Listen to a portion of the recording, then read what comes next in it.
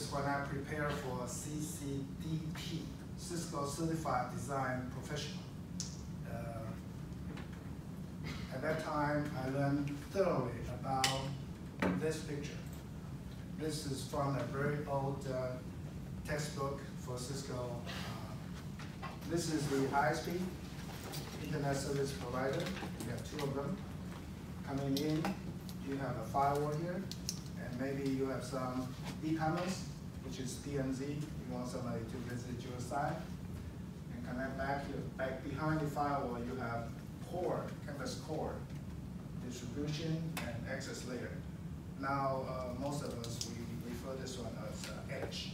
Okay, so we have core, distribution, and edge, or access layer. Directly attached to core will be the server farm. So core and server farm usually is inside a server room. Air conditioned, lifted floor, everyday cleanup, semi-annually, very cold inside. Google server room is room temperature. I like it.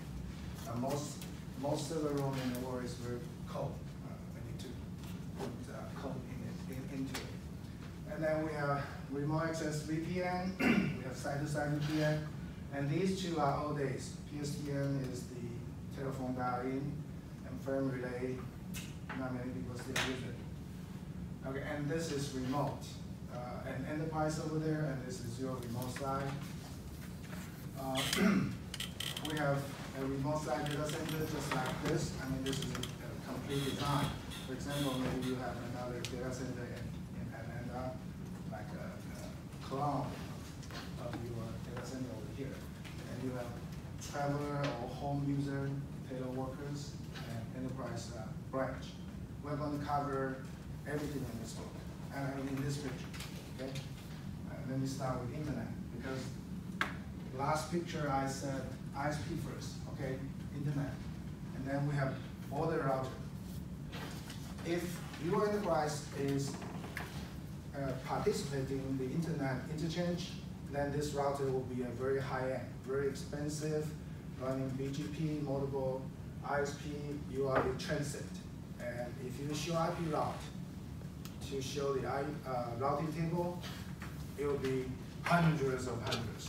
Last time I showed IP route, it took 30 minutes before it reached to the end. Today I want to introduce our data center. Our data center does not use that high-end router. We just use two Cisco switches stacked together. So we do not allow any internet traffic to come through us. We don't want to be transit. So we have default route to two ISPs.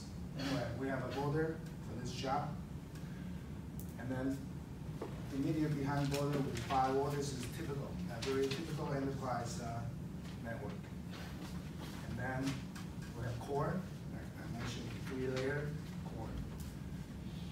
And we have wireless controller, server farms, and from core down we have distribution to every building. In the following slides, I'll introduce our campus structure. So buildings, and then access layer, edge switches to every PC, computer host. Okay, and then of course we have scanner, printer, iPhone, etc. Those are the function of the users. So we provide this infrastructure. This is what we call a typical enterprise network. It's our structure. So we have two ISP, ISP1, ISP2. Used to be Earthquake, now we call them Windstream. Used to be CenturyLink. As of last Saturday night, we cut it over to MFN2, My Florida Network 2. And the bandwidth we increased from 100 to 400. And this is 100. Not long from now, soon we're going to have 500 plus 400. Okay, I have that later in the slide. We have Senate district offices. They connect back to our border and terminate at firewall, side-to-side VPN. over here, we have our attached agencies, a very close neighbor who holds senator and House representatives somewhere each. So they connect to us via the border. And we have a secondary ISP, Comcast. We have a lower, not as good as this one. We have a lower level firewall for this one. This is mainly for wireless. Okay. And then coming down core, like the previous picture, and then these are the built-in distribution switches. So we have Pepper building, NAP building, Senate building, Capitol Tower, and Capitol Senate. We have 5 buildings. So we call this a campus network. Core, of course, is the center of everything. But just in case the across the street fiber got cut, here is another hub. So Senate office building provides connection to all other buildings, okay?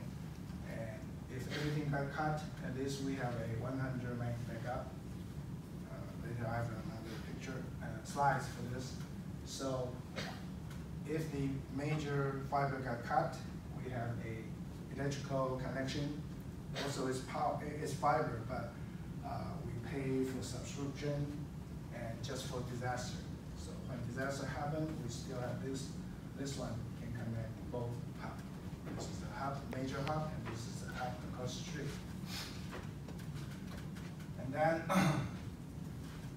from here to LSPDS, where is it?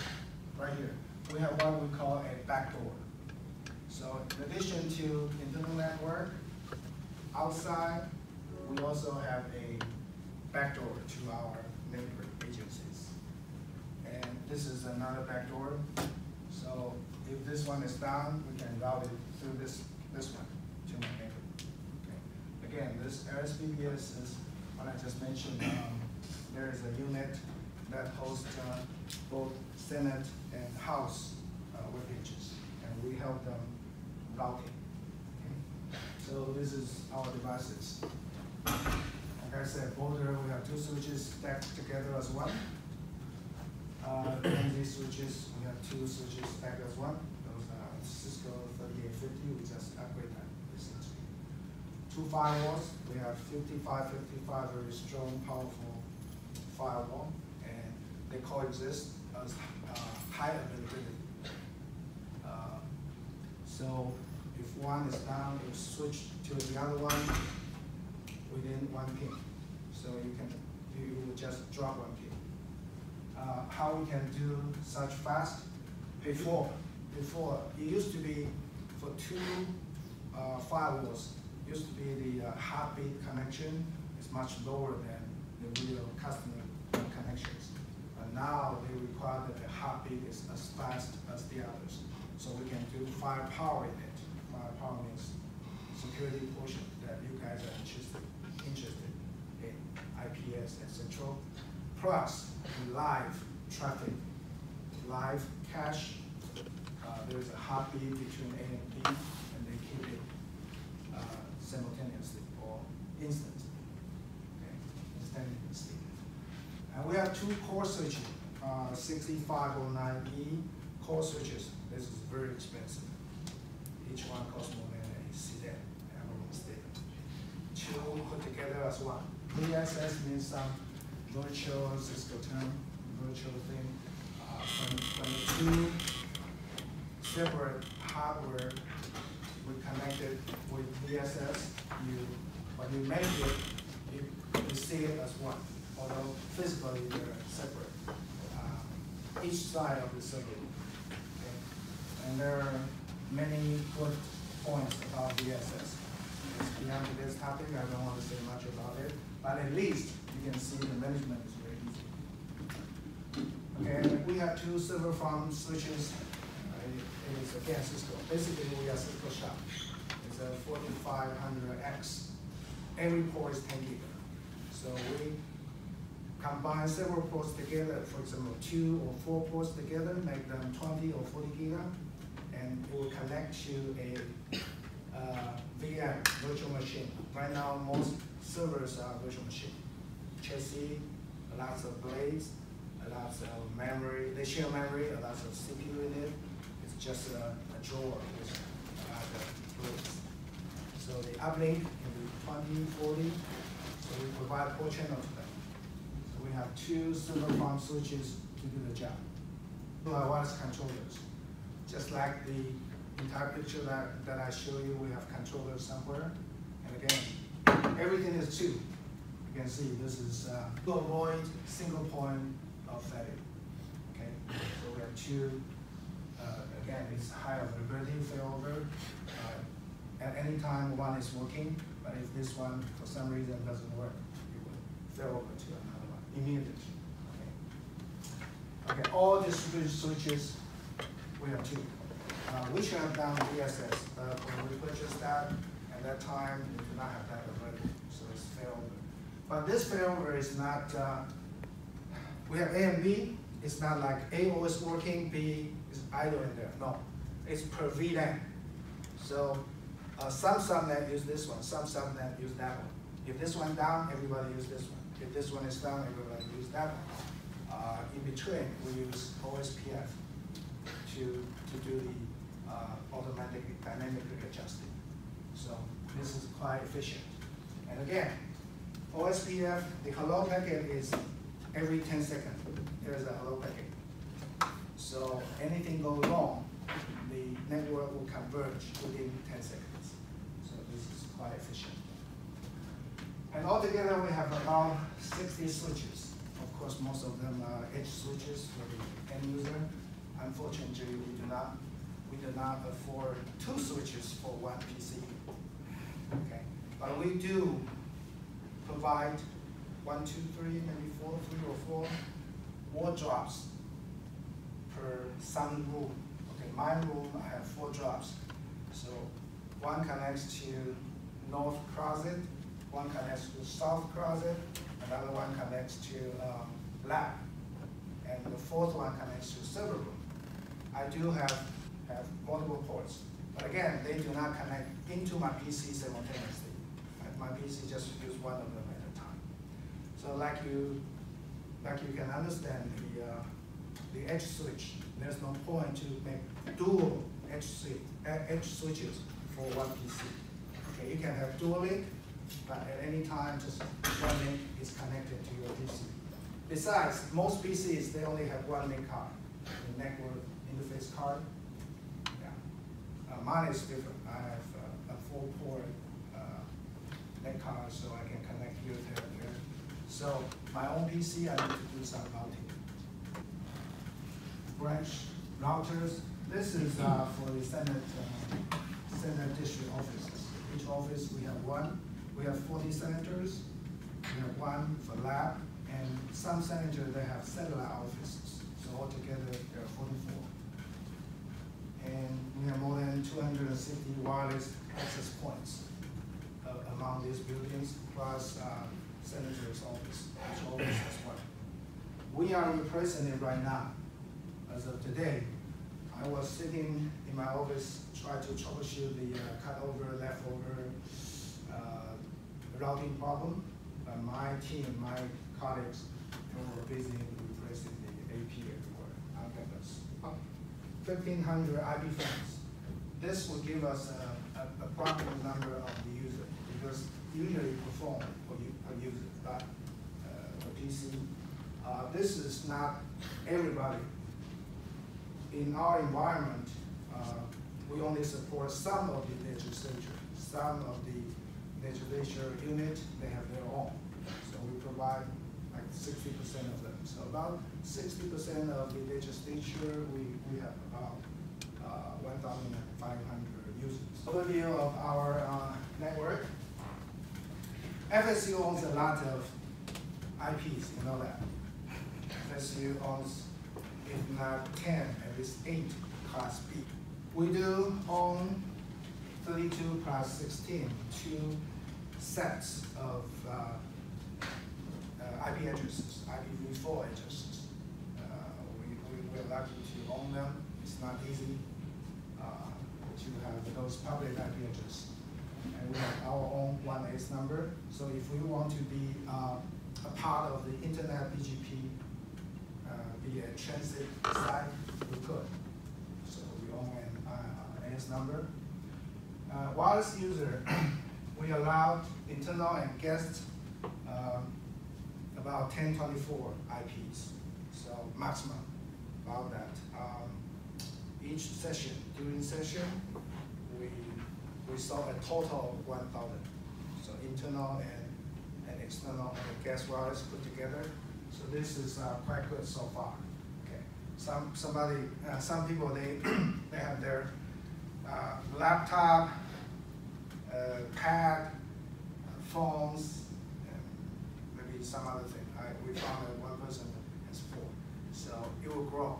Sometime later we need to grow this one. ISP bandwidth today is 100 plus 400, and I mentioned history. This history is very short, like within 10 years or within 8 years. 8 years ago we have 45 plus 45. We always have 2 ISP. 45 plus 45, and then they found that during the session it's not enough. So one of them increased to 100, and we promised we would drop it back in 2 months when the session is over, but we never kept our promise. Instead, we increased the other ISP to 100. So this one for several years, and last Saturday we made this change. And in the near future it will be 500 plus 400. We have secondary ISP. For example, Tallahassee, we have Comcast to entertain half of our guest wireless. And we have Spectrum, Cox, and Verizon for the district offices, the branch offices for the cemetery. Wireless, there are 2 groups, like I said, internal users and guest users. We want to separate them. Internal users are allowed to access anywhere, but wireless, we just directly send them out of our command. So all APs are controlled, central controlled by a wire controller. This make our job much easier. Consider if you need to configure each AP, and we have 260 AP, we could never end the management. So now, for example, we are replacing, for example, 1 AP, when we replacing 1 AP. You open the box, here's the AP, you plug in, you get into the console. Okay, the default is Cisco. So you can get into the console. You just need to type 1 command. This command says, find the controller. That's it, find the controller. And then a few minutes later, after you finish the communication, the wireless controller will show this new AP's MAC address. Okay, identify that. From then, the wireless controller will take over any configuration. You type in whatever configuration you need to type in, the SSID, the belong group, subnet, etc. Even its IP. Its IP we use DHCP, but as soon as we put it into the right location, it gets the correct IP address, then we go to the DHCP server to reserve it. That's it. So open the box, say go to wireless controller. Then you set at wireless controller, set whatever you want to set for this AP. And then this AP, you disconnect that. You plug into the correct location, you press the old AP, and you will get a new IP address. And you go back to your DHCP server, say reserve it. That's it, 1, 2, 3. So everything controlled by the wireless controller make job easier. And then we have Cisco Prime to provide map of the building associated with the location of the APs. So we can adjust the signal strength or see if this AP is up and how many users associated with that. This is controlled by Cisco Prime, another program, another server for that. And for the internal user, we use Windows 80. We have a list of all the users by Windows 80. And we use IEEE Part 1 11X with the Radius. We have a Radius server to authenticate the wireless user. Okay, this is for internal. And for guest, they will be redirect to a hotspot, and all you need to do is check, I agree, that you are on the internet, you are on the wireless. Then, because you don't use I11X, we do not allow you to come internal. Just let you go outside, go to the internet directory. So we have two different kinds of users. Okay, now the question is, how do I direct the guest wireless into internet? How do I distinguish whether you're an internal user or the guest wireless? Of course, if you are guest wireless, you'll get a different IP. Okay? If you are internal user, you get this kind of IP, say group A. If you are guest wireless, if you're a guest, then you use group B as your IP address. Now I'm one of them. I want to go to the internet. When I reach to some point, I have a mechanism. Okay, if you are this IP, I want to translate you to a particular representative IP. I use this one is because our Comcast modem, they gave us 15.252 something. So I prefix a 192.168. All 500 or 1,000 wireless users, if you want to get out, before you reach to the border, I net you into one IP. At the border, I have a mechanism. If you are from this IP, go that way. If you are from is very important. If you are from this IP, go that way. We call this policy routing. Routing usually is by destination. If you want to go to Taipei, go front door. If you want to go to Miami, go back door. If you want to go to Washington, D.C., go this door. This is by destination. By source, if you are from Tallahassee, you want to go to New York, go this door. If you are from Jacksonville, you want to go to Tokyo, go that door. When you mention about from, it's more complicated. For example, firewall does not have that capability of doing so. Only a router can do it, or a layer 3 switch with router capability. Cisco's device, they have different label. This 3850 as our border switch. We install a layer 3 iOS inter-network operating system that is capable of doing BGP routing. So this is as if it were a router. So we can do this. One thing I do not like is Cisco lied to us. We used to have 3750, and it was able to do NAT. Unfortunately, the new 3850, although they promise whatever function 3750 has, they will have that. But they broke the promise. They want you to buy a router. A router can do NAT. Now, none of the Cisco switch can do NAT, which I hate very much. Because of that, we need to purchase the extra firewall to do just to do the NAT.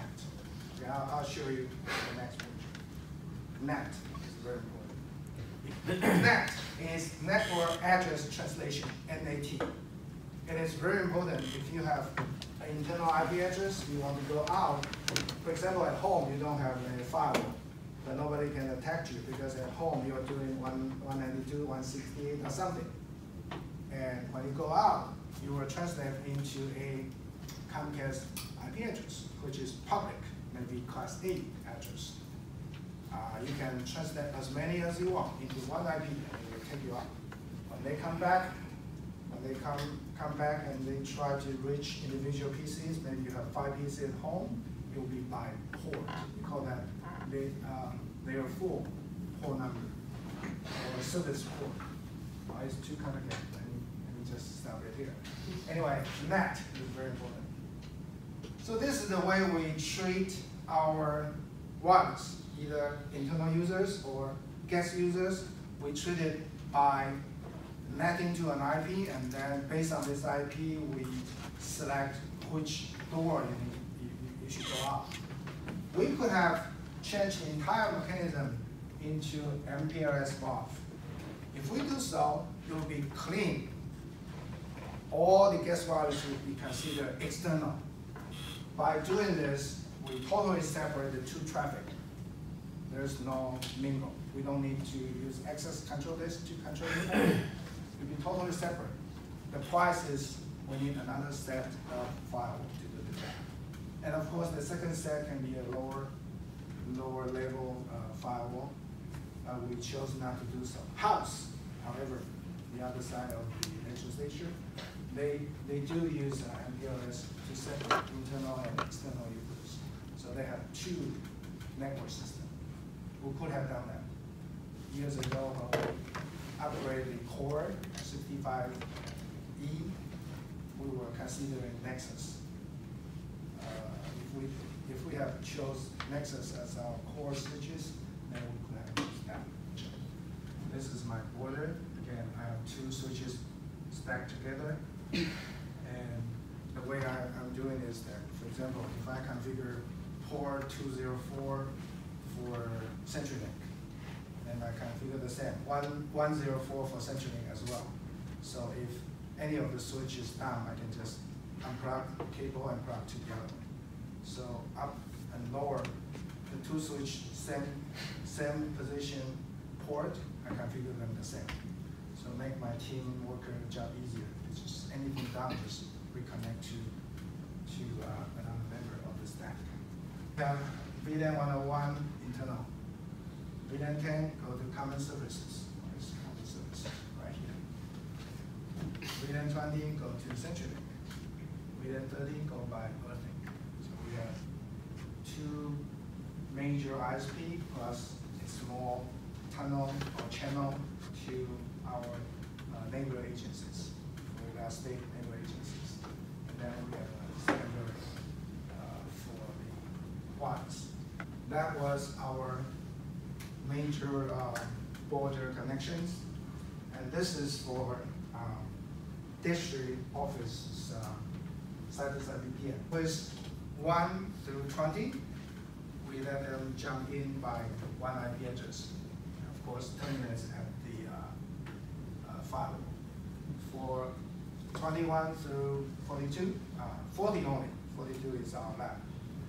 We terminate to another IP address. And why we do that? Because this one, we meant it for CenturyLink to take over, to take care.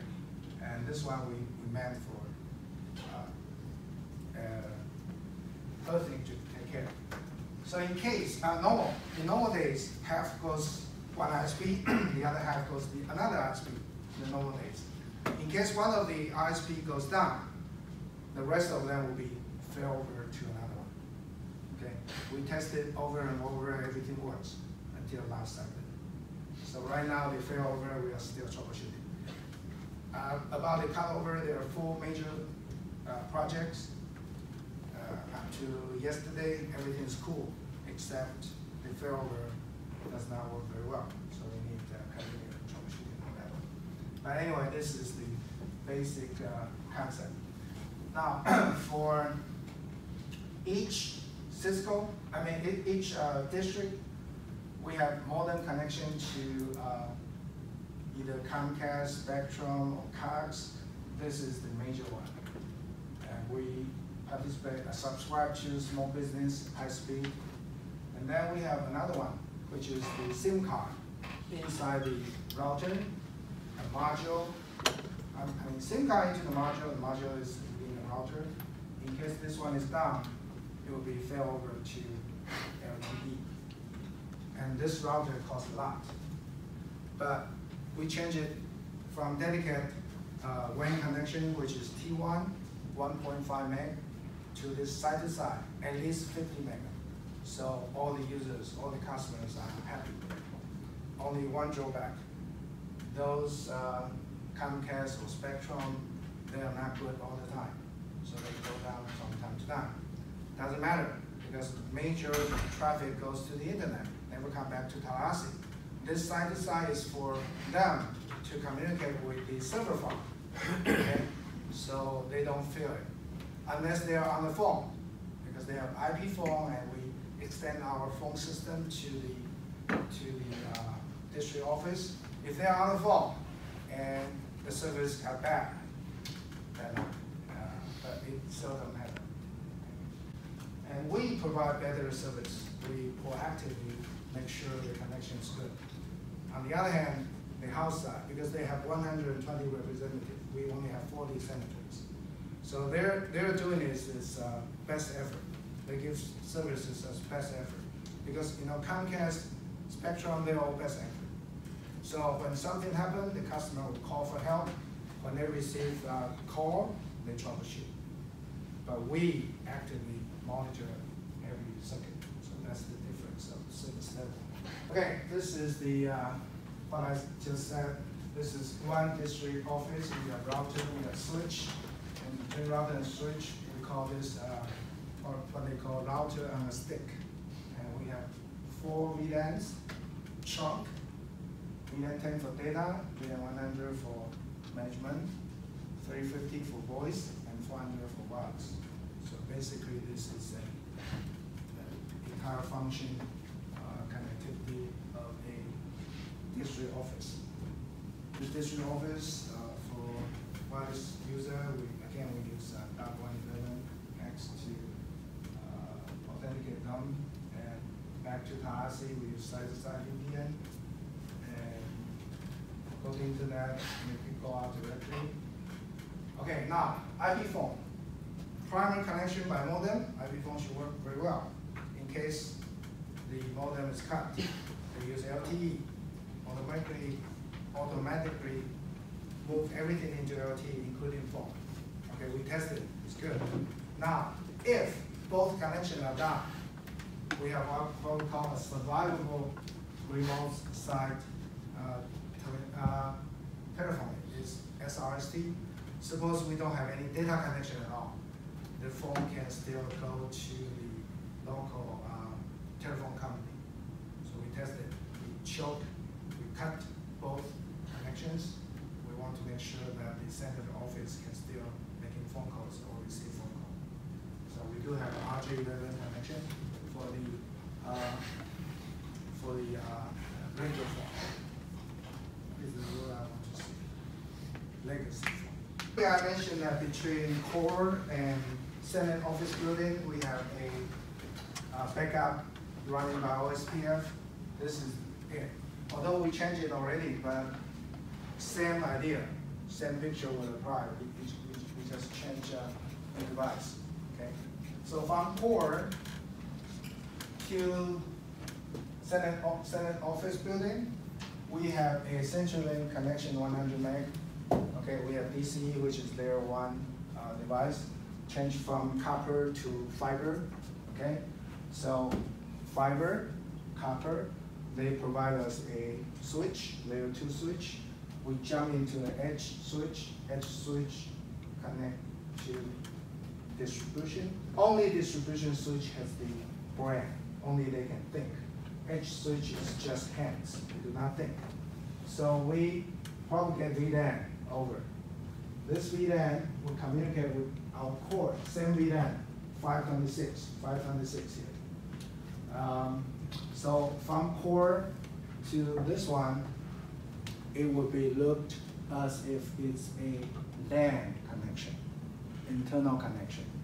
No matter how this one is, we don't care. We only see each other, this guy and this guy. And as long as we have connection, we can apply OSPF to that as if it's another connection between core and the distributed switches. So when this one is down, this one will be picked up. When this one is up, OSPF, you can put a cost. You put a higher cost, you will not go this failover route. You will go the major route. So until all the fibers across the street are cut, before that, this one won't be picked up. Okay, so this is basically, we pay a lot for this. Each 100 meg, remember, internet we only have 100 meg, right? This one for backup, we never use it. There was never a disaster. We paid more than $1,400 per month for one link.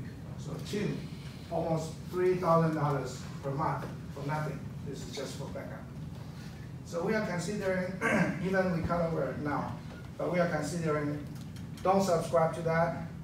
Why don't we just buy or rent from another fiber company across the street, or as long as they can provide us another pack of the fiber across the street for the 2 buildings, then we are good, right?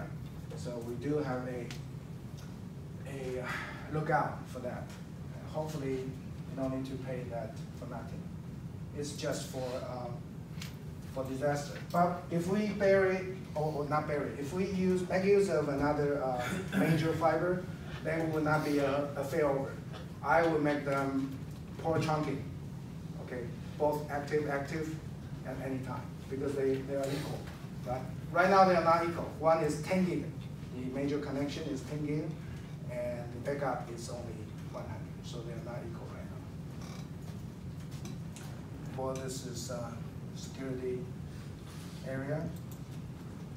And this is another way. I mentioned VPN. So from outside in, a remote user into your domain, it can be a client VPN. It can also be a secure share connection. Secure share port forwarding, I forgot the port. Okay. Port forwarding. When I used to work at College of Engineering, I do not use VPN. Until very late, we use a MikroTik, very small, $45 American dollars, very tiny gizmo as the VPN server. Before that, personally, I use secure share port forwarding. That is, I open one PC or one server for outside to be able to reach. And then once you get in there, that will be your base or source of getting inside the environment, getting into all other devices through this one. Google security share port forwarding. Google that, and you need to have ABC. A is your PC, home PC. B is the allowed server, and C is anybody inside the domain. Okay. For example, you have an MRTG internally available for internal users to check the bandwidth, traffic profile of your connection, which is not open to the internet. How do you get to it? From outside, you SSH to one dedicated internal server. From there, then you browse that MRTG webpage. Just an example. This is the neighbor connection. This is us. We are here. And we connect to our neighbor by filter. Where is the filter? Audit General in Pepper Building. Governor's office in that building. Another one in that building. This is the filter. I was looking for the filter. And we go, this is another filter. We go to them by what I call a backdoor. Okay?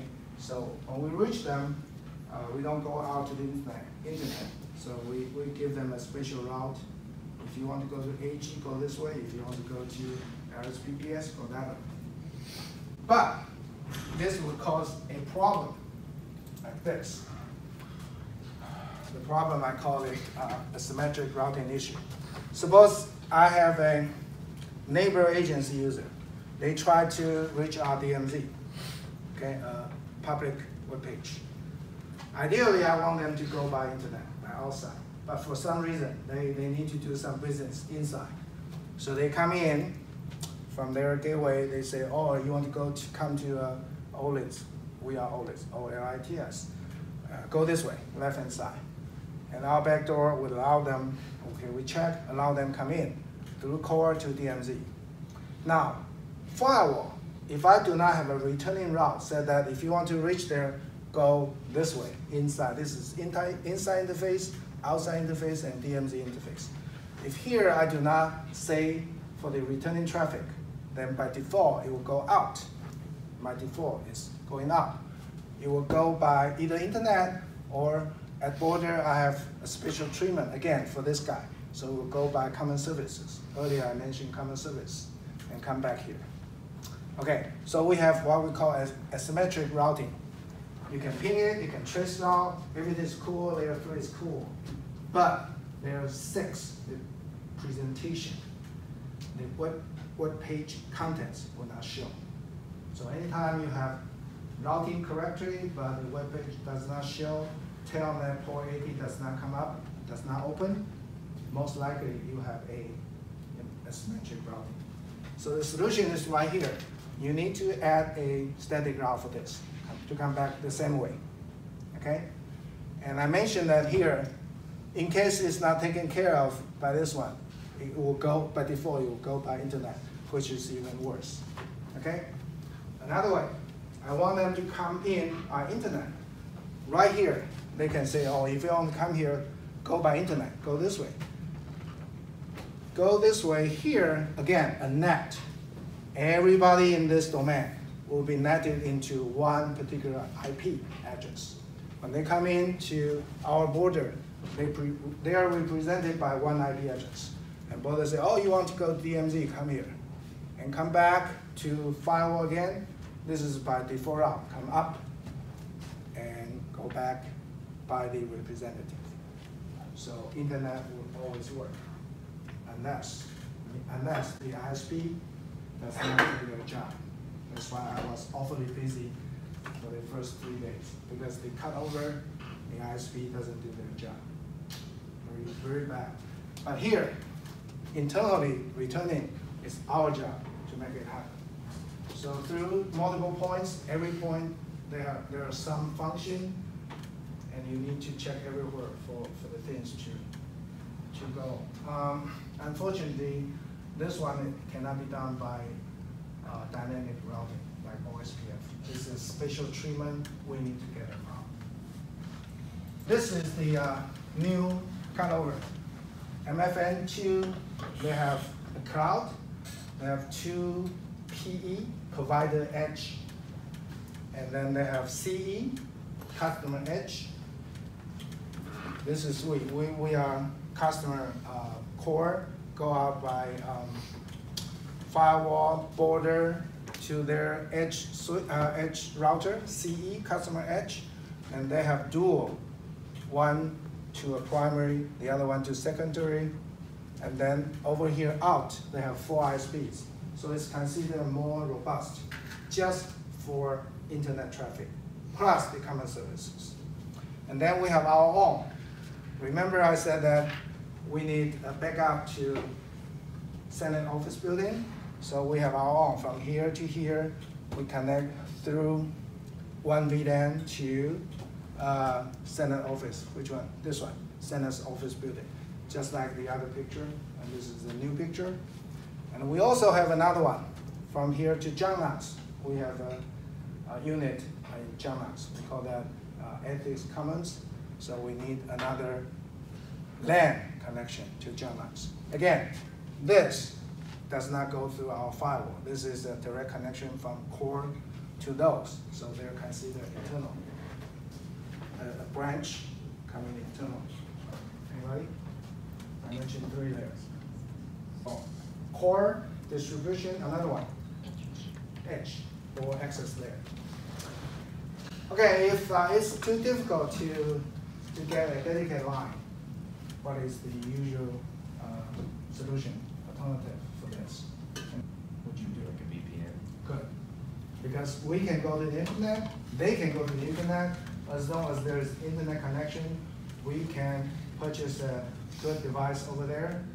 For example, we have firewall here, and we purchased, that was quite expensive, a 4321, and we can make side-to-side VPN for the link.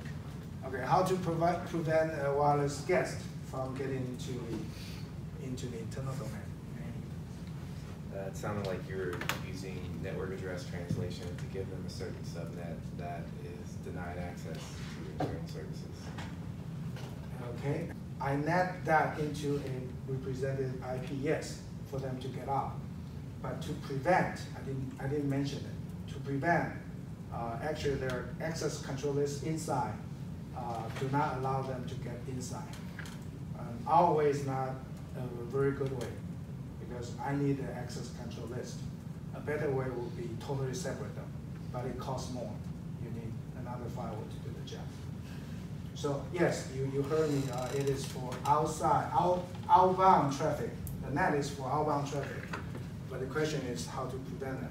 The answer is we use access control list. Do not allow them to visit our internal. Anybody? Trace off. Shows you the path from source to destination by hopping routers. Good. So trace out is a very, very good command to troubleshoot between here and there. Anybody know about looking glasses? This is about Internet BGP. We had a lot of issue over Saturday night. So the proof is that everybody log into the browse the Internet looking glass. This one would provide you a particular IP who announced this subnet to the internet. So we can see which ISP is taking care of which subnet. So this is a tool, just like who is. This is a tool to show you belong to which ISP or which ISP take you to the internet.